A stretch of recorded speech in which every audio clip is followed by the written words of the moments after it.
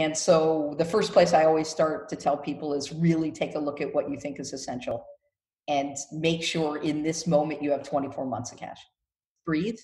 There will be life on the other side. Don't make harsh decisions. Have plenty of cash to last it out.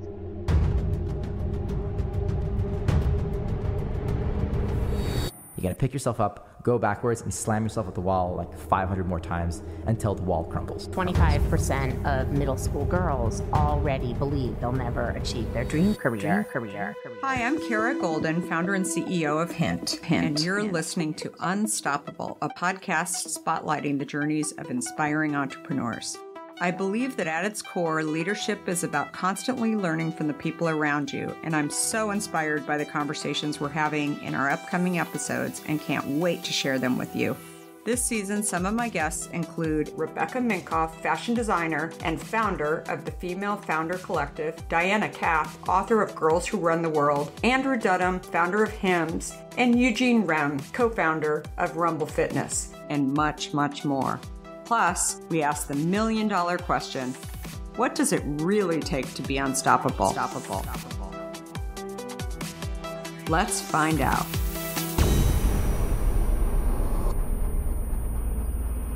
Hi, everybody. It's Goldin from Unstoppable, and I'm super excited to have our next guest here, Amy Errett. Hello, Amy. How are you? Hi, Kara. Thank you so much for having me. I'm doing well, thanks. So Amy is the founder and CEO of an amazing company based also in San Francisco, like Hint is, Madison Reed. And we are actually recording this, both of us having been not together, but in the Bay Area in our shelter in place mode. And I've been wanting to do this for a while with Amy. And so we decided, let's get on Zoom and do this. And I'm very, very excited to hear how this time has been for Madison Reed. So Amy, just a little bit of information on Amy, really multifaceted career, has ranged from not only founding and operating companies, and obviously the founder and CEO of Madison Reed, which is an omni-channel beauty brand that is disrupting really the hair care, hair color space. She's also a partner at True Ventures, focusing on investments in consumer and e-commerce startups. And she's been named one of the Bay Area's most influential women in business by the San Francisco Business Times. Today, we're going to talk about what she's learned in this industry, but just overall as a disruptor. And I always say that I think every one of my guests, it's not just about being an entrepreneur, but it's also about just being just a great, kind person who is also, really trying to do things a little bit differently. So huge admiration for you, Amy. So welcome. Thank you. So let's start with, so you disrupted the $15 billion hair coloring industry with Madison Reed. Can you tell us what's inspired you to start this company? Yeah. So again, thank you for having me. I have massive admiration back at you. Oh. So I just want to say that, and always excited when badass women get to be together. So, exciting to be Thank here. you. You're welcome. Yeah. So, I saw, much like you did in Hint, I think there's some parallels to our story. You saw something that was personal to you that wasn't working, and you just went ahead and disrupted it. And for me, it was somewhat similar to that, which is, I was so interested in my friends telling me about how often they had to get their hair colored and how they were increasingly concerned about what was in the hair color, and how going to a salon took a lot of money and time. And then the box on the shelf was terrible and highly toxic. And in fact, the instructions in the box, the first thing it says in the instructions, open a window before you start. So I thought, geez, somebody could do better than this. I happened to be a VC at the time. And so I had been funding companies that were disrupting large categories in personal care and direct to consumer.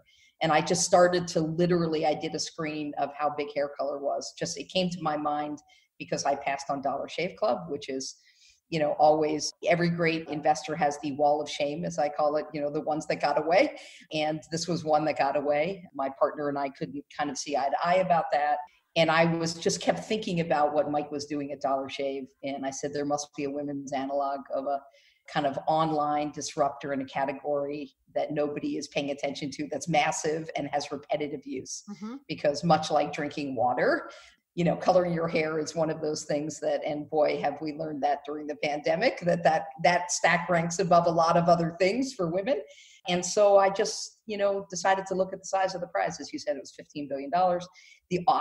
There were no options. There was no competition in the market. And so initially I thought maybe I would fund somebody to do it. And then as I just got deeper and deeper into it, I just realized it was a massive opportunity. And then, I have the good fortune, it's named after my daughter. And that, is special because it really, the brand is really about empowerment. And the brand is about, kind of showing women that they can take back their beauty. We don't retouch any of our models, right? So we don't Photoshop our models. Our models are primarily all of our customers. It's what real women look like, versus what the media tries to tell us that women should look like. And so it's a metaphor for that. That's awesome. So it's rare that a venture capitalist actually goes in this direction. And what was it that made you kind of have that itch? I mean, obviously, you mentioned Dollar Shave and sort of seeing some of these, but why don't you think more venture capitalists jump into actually operating and founding companies? Oh, well, how flippant should I be? Honest Amy over here. Because you have to work really hard. Yeah. So, I had been a 3-time entrepreneur before I became a VC. So a lot of people don't know that I had an operating career before. And the truth was I kind of, fell into being an investor. It wasn't sort of a lifelong passion, and I loved it. And I ran Mavron's office in the Bay Area where it never existed, Seattle-based firm. Howard Schultz was my partner. And it was awesome. I did it for 6.5 years, but I actually really at the same time had a longing to get back in this crazy thing that we do, which is creating something from nothing, building teams, doing something that we believe has purpose and mission, and accomplishing that. And so I had that itch going on at the same time that I came up with this idea, and then told Mavron that I was going to go do this crazy thing. That's awesome. And how many years now? When did you start? 6. 6 years. And so, I remember when I first started telling at the conference that you and I met at, that first year that I was going to go do something like this. And all of my venture friends were at the conference were like texting me later, like, I think it's a really bad idea. I don't know why you would be doing this. Who cares about hair color? Like, are you having like a midlife crisis? What is everyone was quite concerned that I was going to do something because, come on, Kara, being a venture capitalist is the pinnacle of. Right. Yeah. And that's funny. Have you had conversations with them since? Only when they've asked if they could invest. Yeah. Later on, and my response has been, nah, I don't think so right now. And, we've been friends. Many of them became angels early on. And so I'm sort of poking fun at it. I was going to say, it's funny. It reminds me. So yesterday was our 15th birthday. Wow. And so congratulations. I got our first bottle of Hint on the shelf at Whole Foods in San Francisco on California and Franklin Street. And then I went and had my 4th child at California at 2:00 in the afternoon. Hopefully not in the same 15 minutes. No, but I had to get this done. This was like on my to-do list real quick. I got to get the product on the shelf, and then I'm going to get this kid out of me. Yeah, and I said, congratulations. I said to the guy at Whole Foods, I was like, by the way, I won't be available for the rest of the day, but you can call me tomorrow and tell me. I'll be back online. Yeah, and we sold out of the product, but it was funny because I ended up talking to a venture capitalist who's never invested in Hint, and he just was calling me yesterday just to catch up. And I told him it was our 15th birthday, and he had seen me. He was thinking about how he had actually met me in a store stocking the shelves. And he told me that it was a really bad idea, that Hint was a terrible idea. And so yesterday was the moment where he said, this is one of those where I look at and I think, wow, like I thought this was a really bad idea. And now I would say, I'm kicking myself. And also, totally. Looking at you and the people that you have behind you and, people who invested early on. I always tell people you got to have a great product, but you also have to be the person that people are going to march behind. Right. And I think that's what I see in you as well, that it's you've done an amazing job of building this. And not only building, like I said, you got to have a great product, but also culture. I hear from people all the time that work with you and have worked with you, and you know, they're just like, Amy is amazing and she's just a great leader. And so anyway, it's always nice to hear that, right? Especially when you're like living and breathing it every single day and you don't necessarily hear it. When the bubble in your head is don't melt down. Yeah.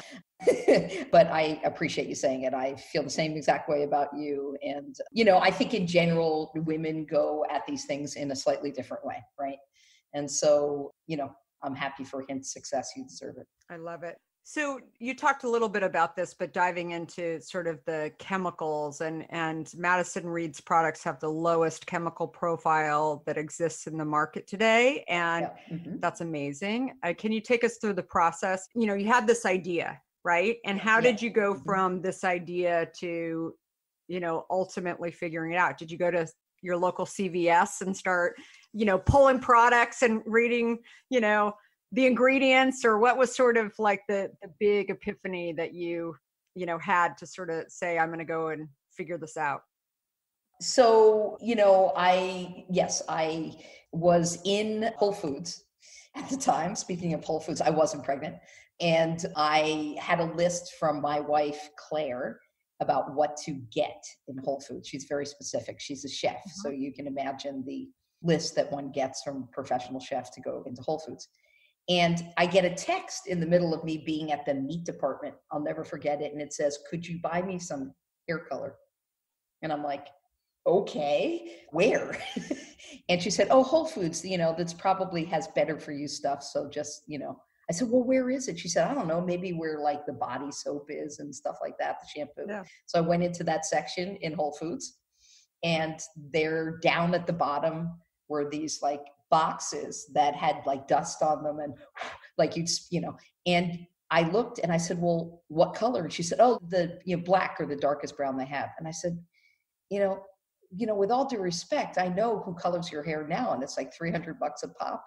She had gone completely gray in her 20s, and she has very dark hair. So when you're in that state, you're coloring your hair all the time. She said, you know, I'm just worried about what's in the hair color.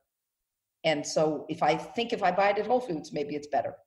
Well, I bought, you know, a couple of boxes of the darkest brown that I could find.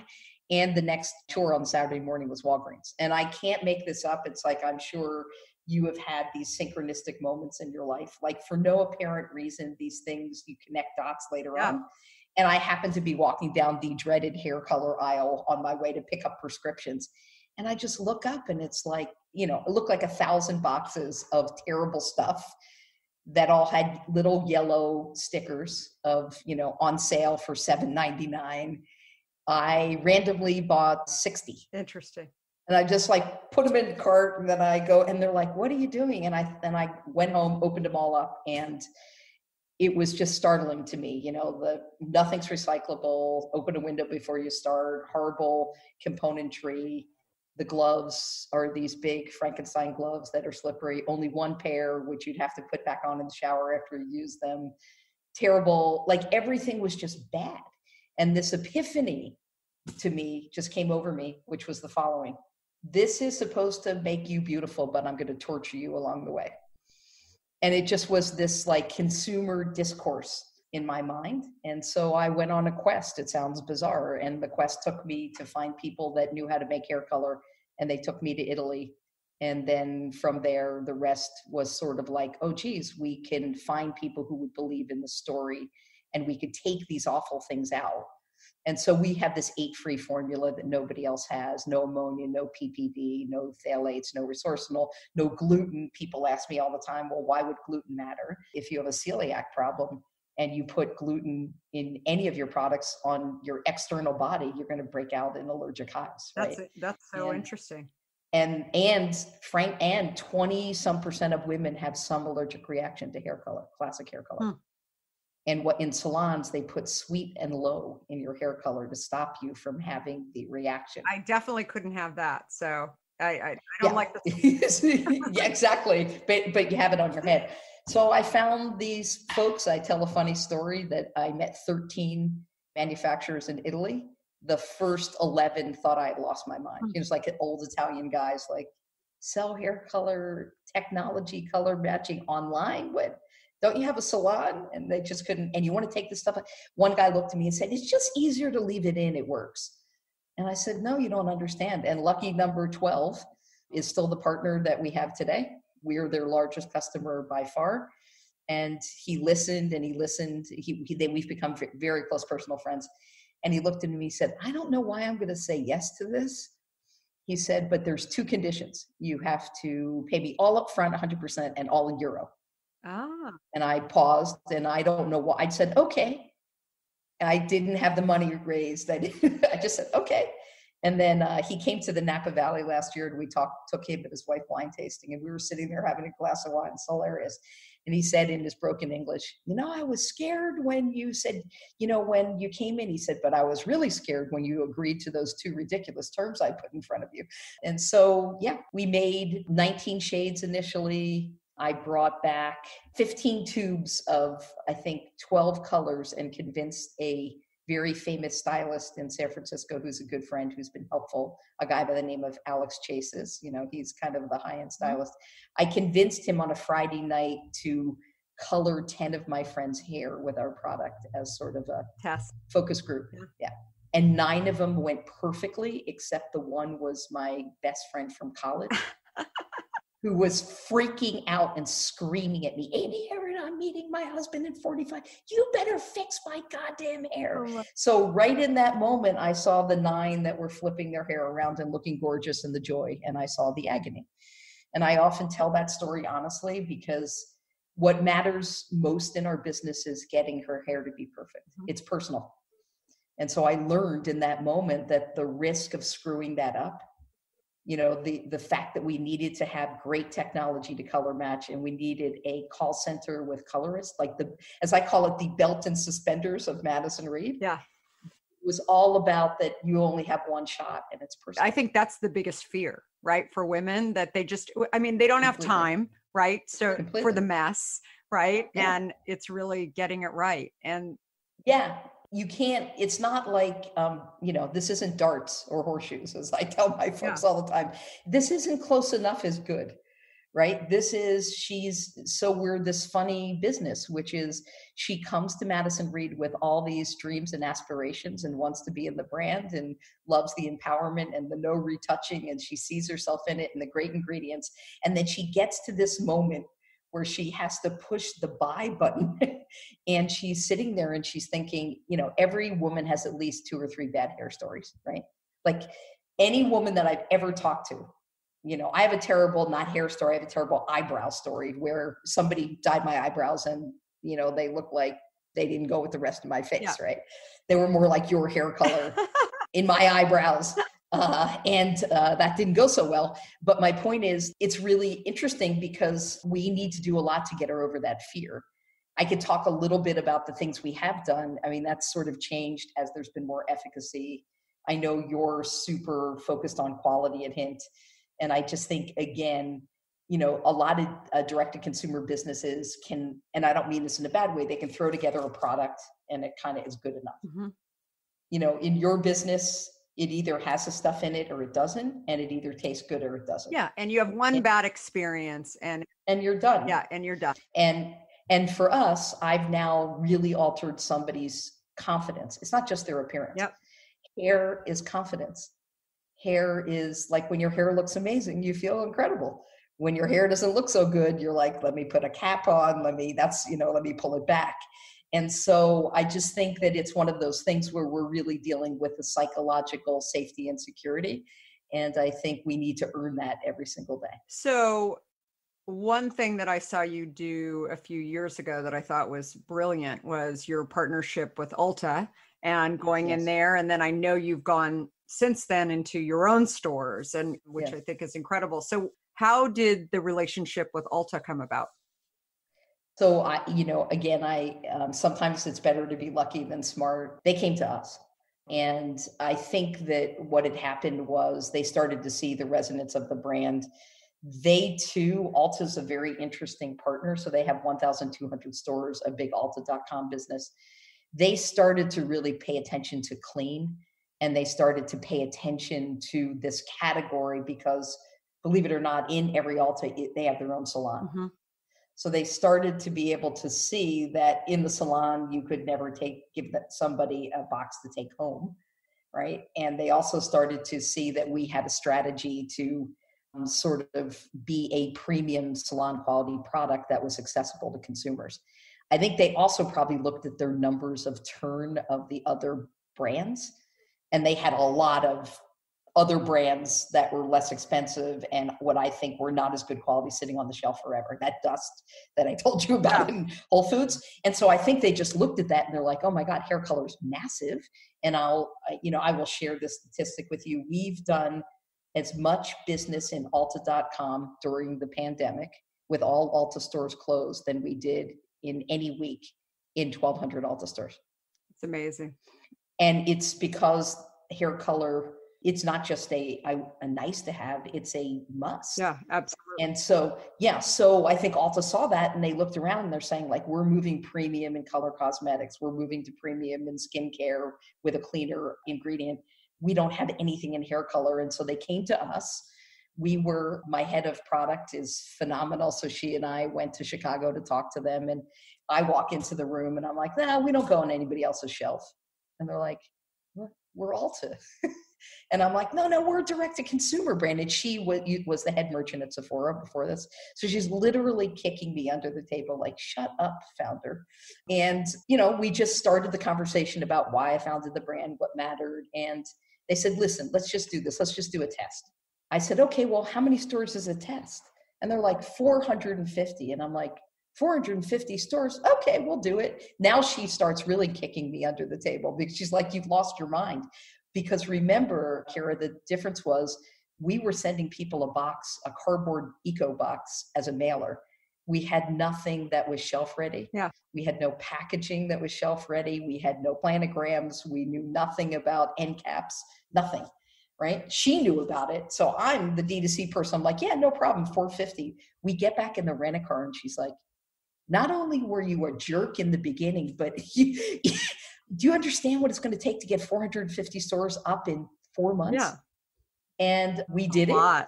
And and the sales were incredible. And then 6 months later, they asked us to go into every store. And they told us that they've exited all other permanent hair color. So it's really just us in Alta. And that's been fantastic for us. They're an amazing partner, really. They're a partner. Yeah, we've had a great relationship. So it's been terrific. It's interesting. I was talking to an entrepreneur the other day and telling him, like, when we first launched, we just really wanted trial, right? Because we were in stores. We didn't have direct to consumer when we started. And, so we really put all of our marketing dollars that we had into just getting sampling. And that's how I view Alta, even it's like paid sampling. I mean, people are going in, and especially those people that didn't have trust to actually buy it online, they're going in and trying it. And it's the same stuff in Alta that you're selling online. And it's the same stuff we put in your hair and the color bars. Right. So then the third leg of the stool that you alluded to was our own stores. And so Alta was second. I had convinced the board a couple of years ago to give us $75,000 to do a pop-up in New York City. I remember you were telling me you were doing that. And I said, and they're like, what? You're a direct-to-consumer brand. And I said, no, you have to understand that 50% of the market doesn't want to do their hair themselves. Right. So we were always going to have a total addressable market problem. And so, and I said, and I think, and I just said, I've been studying the salon market. Here are the three things that I think it's ours if we can pull it off. One, there is no technology in the market. So anybody who puts an appointment online or has no CRM, no data about customers, you go to a salon now, Kara, I could tell you Kara walks in, she gets an appointment, she has a relationship, she walks out. Mm-hmm. That's it, right? There's no point of sale data. There's no understanding. They don't even, there's an index card that your stylist probably has in the back. Hopefully. Like, this is the formula. Yeah, hopefully. Yeah. Right? So I said there was no technology, one. Two, that the price is way expensive compared to the real SLA of getting someone's hair colored. So we could disrupt on price, we could disrupt on technology. And number three, there's never been a stylist that's going to give you the same color they put on your hair. So the consumer is effectively, the relationships with the stylist, the relationship's not with the product. So I said, I think if we can disrupt that and just make it be so that she can do it at home if she wants, there's consistency. Imagine this, imagine if you're in Las Vegas and your roots are showing. You can't get to your stylist, but you walk into a Madison Reed and it's the same color that you had put on in New York City at Madison Reed, or that you happen to take a box home because you didn't have the time. It's the same exact consistency. And so I said, I think if we do those three things, we could actually blow up the entire salon industry. Yeah. And so we have 12 that we'll reopen with 20 in the next 2 weeks. It's been an interesting path as our online business exploded, having to close down the stores. So there's been the interesting sort of path of that. And they're temporarily closed, right?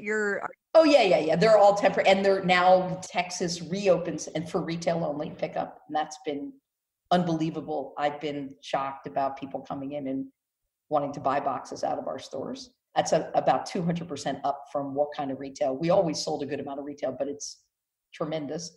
Such a crazy time. So for sure, I'd love to hear a little bit more about what do you see, as entrepreneurs. We have so many people, as I mentioned before, who are listening to this, who are, entrepreneurs, but also, thinking about being entrepreneurs. We have investors, et cetera, and that may need to ultimately share some of these thinking to people they know or investments that they have. What do you think are the key things for entrepreneurs to think about as we are moving out of shelter in place into reality? Yeah. I mean, what you've been through, you've been on the other side, on the venture side, and are still on the venture side, but also you've run companies and you've seen, like me, you've seen, 2009, I saw these cycles along the way. I mean, what would you tell people to really focus on? Yeah. So the first thing that I tell everybody is cash is king. So the first place to start is, as long as you have cash to live another day, you're good. And so the first place I always start to tell people is really take a look at what you think is essential and make sure in this moment you have 24 months of cash. That's what I really believe. And it's not because we may need 24 months of cash, but we don't know. I think we're in a very different state than we have ever been in my work life, right? And it's not that this isn't a cycle that's going to come back. It will come back.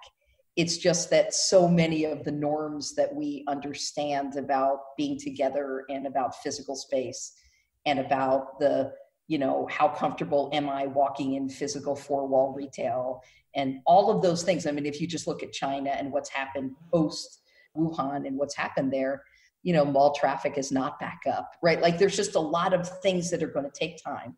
And so in the taking time, you need to have the cash to wait out and watch what's happening. And you should be looking at, as I say to everybody, every single business has at least 15% of stuff that you're doing that at the end of the day, if you weren't doing, nothing would change. It's just the way it is. And so as the going gets good, the filling, as I say, you give people a glass and the water goes right to the top. You give them a smaller glass and the water goes to the top, and nothing really changed between the productivity of the two glasses. And so I just think that this is a time to take a hard look. It's unpleasant. I mean, this is just honest. I will share this with you. We're doing phenomenal and we're being hyper vigilant about every dollar, because you cannot ever prepare for the things you don't know, right? And nobody knew, so many of my friends have gone through hardship. They didn't deserve this. How could you blame somebody whose business model got, screwed up because of COVID-19? I mean, what kind of insight could anybody have? So I think that cash is king. Number two, again, I'm not the best person in the world to talk to about B2B or SaaS platform stuff. I kind of understand it, but it's not where I invest. I'm a consumer person, right? I think understanding who your customer is and what it is that this change has done in their eyes is really critical. And so, we're doing a ton of focus groups, right? And we were 6 years in and we kind of knew our customer, and then all of a sudden, literally, so I'll share this with you. In the last 10 weeks, our business, I'm not making this, our business doubled in the last 10 weeks. So all of a sudden, there is a massive number of new customers that have come to us, and they're not the same people that were always buying. And so all of a sudden, our mindset is not the same bag of tricks may not work, right? And so we're, know the customer. I know this sounds bizarre, but time is your friend. And this just comes as one gets more mature, I think that means old, Kara, in life. What you start realizing is that you're in a rush for a lot of things, and, the lessons learned, or what I call the pattern recognition, is really your friend. Right? Paying attention, being thoughtful, not rushing to really crazy decisions, because here's the thing, there was no shelter in place. Then in one day there was massive shelter in place.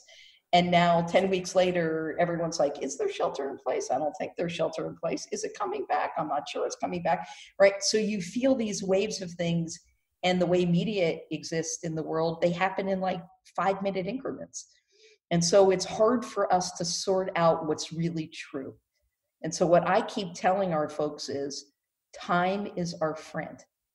In our color bars, good example, start at retail only, do it for 4 weeks. Let's see what happens. Is there demand? Oh, demand. Did anybody get sick? Oh, no one got sick. Can we control the customer wearing a mask? Right? This is a big thing in our business. We're not reopening our color bars without our team members and our clients wearing masks. Let's see for 4 weeks whether we say to them, you cannot come in the store without a mask, whether we have a riot outside. I don't know. So we've needed to learn what it's like to we need our hygiene in place, right? We need all these things. And so we're only going to 2 chairs next week, for the first 4 weeks. Look, you're the perfect example. You have built an iconic brand. I know sometimes it doesn't feel that way when you're in the thick of it. Thank you. But you say hint water to anybody and they know.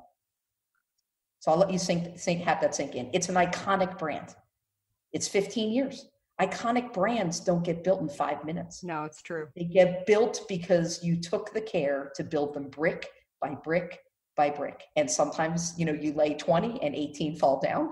Sometimes you lay 20 and you get lucky and only 3 fall down, right? And so, for us, what I would tell everybody is breathe. There will be life on the other side. Don't make harsh decisions. Have plenty of cash to last it out.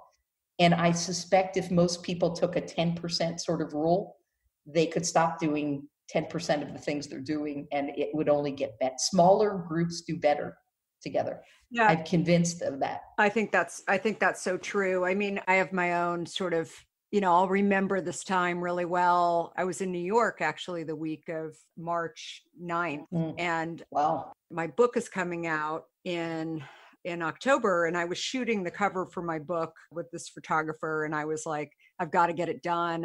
I'm going to screw up the deadlines. And so it was on March 13th. And I kept thinking, it was Friday, March 13th. And I kept thinking that he was going to cancel on me. And I called him the day before and I said, hey, are you going to cancel? And he said, no, we're going to do it. And then I'm going to get out of town. Because New York was really, yeah, totally. Yeah. It was interesting. And I remember going back to my office, there was just a different feeling in the office than what was in San Francisco. And I was like, hey, what's going on? And somebody said to me, and we have about 15 people that work in our office in New York. And one of the guys that works in supply chain said, I'm just a little nervous. Like, I'm on the subway. I love my job. I love coming here. But, I'm starting to really feel like I'm not sure I'm making the right decisions to actually get here to work. And I'm like, totally. Like, is it about hint? No, love it here. It's all great. And so we made the decision on March 12th to actually shut down our office in New York before anything else. And I had to explain it to people in San Francisco, what I was feeling. I was saying, like, it's just different out here. And I can't even give you the visual. I remember going to my local diner right next door, and Bloomberg was in there. And he was like almost like one of the only people in the diner. He was just sitting there. And, it was just weird that like no one was there.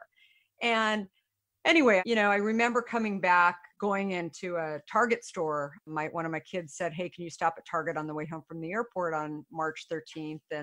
And I walked in and our shelves were bare in Target, and the auto replenishment system wasn't working properly, and they were out of stock on our product. And so I called our head of sales, and he's like, "I don't know. I mean, it's this, auto replenishment. I don't know what to say." I went into Molly Stone's and Whole Foods, a few other stores, same thing. Like we were like almost out of stock. And so I went into overdrive that weekend, and I have not really been involved in sort of the day-to-day like sales of Hint in a few years. And I went into overdrive trying to figure out like not only what my customer was doing, they were loading up, and I could see it, whether they shopped at Target or Whole Foods or any of these other stores. But I also was thinking about how stressful this was for our buyers, right? Totally. And how they were out, and like, how annoying would it be for me as a supplier to go to them and say, can you fix this problem about getting our product in stock? Like obviously that was a huge issue, but I said, instead, can I just send a truckload in on Monday morning and we'll figure out the invoicing later, but I just want to fix this problem. And so that was like that weekend for us. And obviously we're an essential product. So, we have sort of other things that we have to do in order to be an essential product. And we use fruit in our product too. So we're regulated by the FDA and et cetera, et cetera. So that was a whole, like we had done just a lot of things right, in terms of we don't have any people in the actual bottling facility when our products are getting filled and all these things. So we had done a lot of things right there. But then I came back to the people in San Francisco, and we started thinking, okay, is it actually safe for our teams to go out and be in these stores? And, that's when like my scrappiness, and I heard a lot of that in you too, where it was just like, I was just thinking, I was putting myself back in their shoes. Not that I didn't normally do that, but I mean, I was really willing. And through this whole thing, I've been helping out the sales team in Marin County and jumping in. But I think it's really, those are the entrepreneurs that ultimately don't forget how to actually do every single job, which is what I think you very clearly in your description were describing that as well. Yeah. We make our hair color in the Lombardy region of Italy. So we had to get pretty scrappy. It's been an interesting thing, and it's almost like muscle memory. Yeah. Right. It just comes back to you. Towards that. That's crazy. So this year, what are you thinking about moving forward? I mean, what is sort of the exciting thing for Madison Reed and for Amy this year? Well, lots of different things. You'll see a number of new stores. So we'll open with 20. We closed with 12. You'll see us introducing a new set of products that are different, and meaning all in hair color, but some different products. And, the company doubled. And so we're now in kind of a very different stage of profitability and, massive growth and investing in infrastructure now, because as I say to everybody, one cannot know what you don't have until it's too late to know you didn't have it. Yeah. So we're, supply chain and bringing a factory to the US and blah, blah, blah. Yeah. So lots of fun stuff. Look, I'm blessed. And so, I'm very grateful. I'm humbled by how, this has been for a lot of people, our team members, and we've, thank goodness, no one has gotten sick, but the anxiety of kids at home and kids, trying to go to school and people managing time. I mean, it's like unprecedented. I'm excited to get back to life, although I think life's going to be different for a while. But, the core issue is that, love always wins. The core issue is that taking care of our customers is always the core pinnacle thing. And if you take care of your team members, the rest works out. So, we're just 2x bigger, but the same humble folks just trying to get some hair color to people. I love it. So on a different topic, favorite flavor of Hint? Pineapple. Hands down. down. I love the pineapple too. It's awesome. And what makes you unstoppable? The question of the hour. I am not flexible. I am resilient and agile. I love it. I love it. It's awesome. So where do people find you, Amy? Obviously madisonreed.com, but also on social. Their social, it's just super easy. It's at Amy Errett. So one word, Amy Errett, capital A. And you can just find me on Facebook, social. I have a public email, which is aje@madison-reed.com.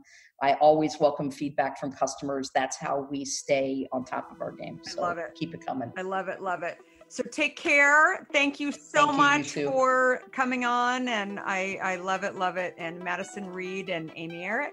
Thank you. Thank you, Kara. Right. Okay. Love you. Take care. You have a great afternoon. Okay. Thanks. You too. Bye. Bye-bye.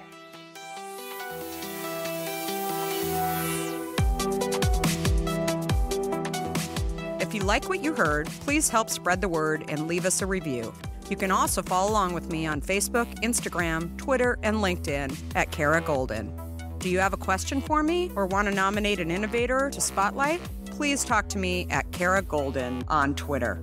Thanks so much for listening. Until next time, be unstoppable.